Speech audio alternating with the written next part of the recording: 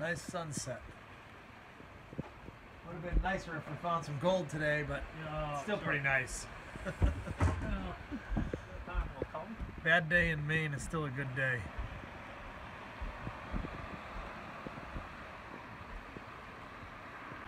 I was just walking along the beach, and out behind this house, I stumbled on this awesome cannon from 1731.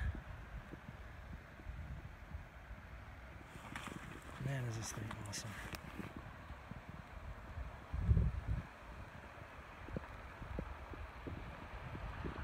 I got up early again to try to go to this flea market. Last time I got here at 7 and there were already a million people here buying all the good stuff. And this morning there's one vendor, another vendor, they haven't set anything up, and there's literally nobody in the parking lot. So I have first pick of nothing. 2 hours later, wasted 2 hours, nothing here. I just came back from Maine. I tried to do a little metal detecting up there, and I really didn't have any luck at all. So I decided instead that I would knock on some doors and go to a few flea markets and see what I could find to buy to bring down to the flea markets down by New York City. I'll be heading down there in a couple of weeks. We also have a big one coming up in Massachusetts. So I'm just going to walk you through what I bought. I did find a few really good things. One of them is a horse painting that's at the house already. I dropped it off. I should have put it on the video, so maybe I'll splice it in after. And the rest of the stuff is just here. I'm unloading the stuff at the storage unit, and it's boiling hot, so hopefully we can get it done quickly. So here's one of the coolest things I found. It's actually a giant brass tray. I can put my hand in there for scale. It's about 45 inches in diameter, and the side pieces are all actually cut through. The rest of this work is done with some kind of tooling. I think all done by hand. And I paid $30 for it at a small flea market, and the nearest thing I can find online looks to be worth about $1,000. It is a part of a table for cocktails, but it's missing. It had like some folding leg system that it sat on, so I have to see if I can find anything online suitable that I can put it together and then sell the whole thing. I got this old world soap box.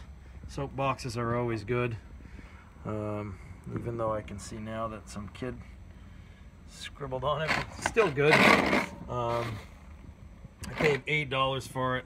It probably will sell for 50 bucks. This is really cool, actually. This old souvenir book from Worcester, and you see a lot of these souvenir books and they're typically not that old, but I was surprised. I opened it up to look at the views, and it just seemed like it was earlier than the ones I was used to seeing, and it does have a copyright date inside from 1889. So I have no idea what the value of this thing is. I paid $5 for it. I have a small space in Worcester where I sell stuff, and I just bought it because I thought somebody there would like it. So I don't know what the value is. We'll have to look it up and check it out. I found this nice pine desk, folding top. Just a plain desk. I paid $20 for it. I'll probably sell it for $75. This is really a project. I'm sure Kate's gonna absolutely hate me because all the knobs are broken. The drawers are half busted.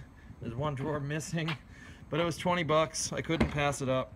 After she's done fixing it, I'm sure it'll probably be $150 or somewhere in that neighborhood. You could paint it white and then someone will buy it in a second. Nice pair of old skis I'll have to hang on to until December to sell. They were 22 bucks. Probably like a $50 decorative item down in Connecticut. The value's all relative, of course. This is a box of paper, most of it dating from the early 1900s, 1930s, but there was some older stuff in here.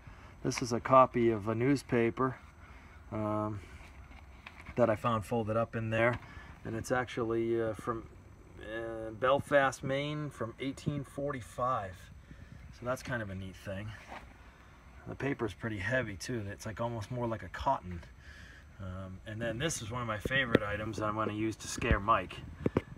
Look at that face. There's a charcoal drawing of a little kid. I would assume it's from maybe the mid-1800s. Nothing really giving it away for me, but I don't know a lot about clothing and stuff. Somebody could probably tell for sure. And that's really it. So now the hard part is going to be, just if you want a window into how miserable this life can be, this is the storage unit that we have. It's 40 feet deep, and it pretty much looks like this all the way through. Like you can barely step foot in there.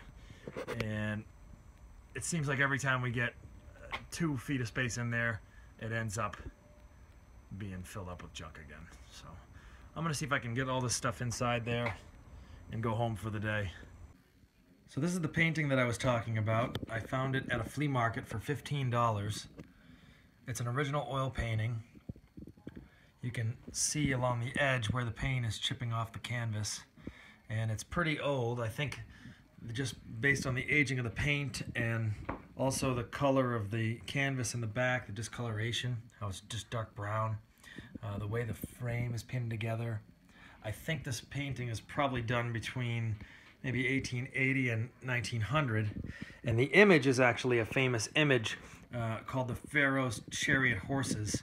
It was painted, I think, originally in 1848. So this is a copy of a famous painting, but it's an old copy.